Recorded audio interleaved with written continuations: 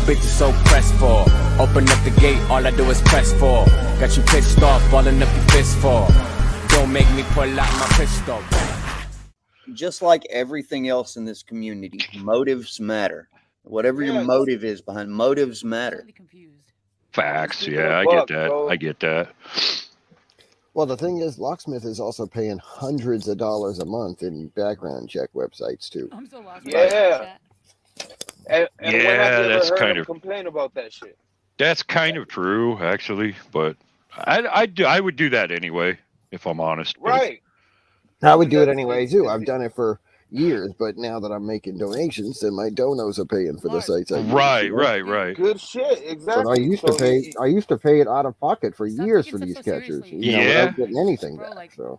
Yup. Yeah, man. I remember when Ed would do it, and at one time he was like, you know, man, can you, if I do lookups for you, can you guys, you know, throw me $20 or something? No catcher wanted to pay. None of them. None of these cheap motherfuckers. I'm like, damn, bro.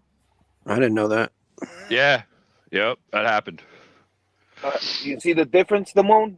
You got any other stupid ass questions for me, bro? I think we're missing the last gatekeeper up here. Where's Bill?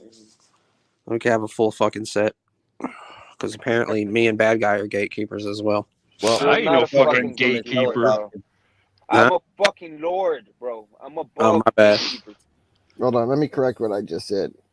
None of the catchers wanted to pay except for AZ, and AZ paid extremely well. No Game for Weirdos did. I loved working with him. Yeah.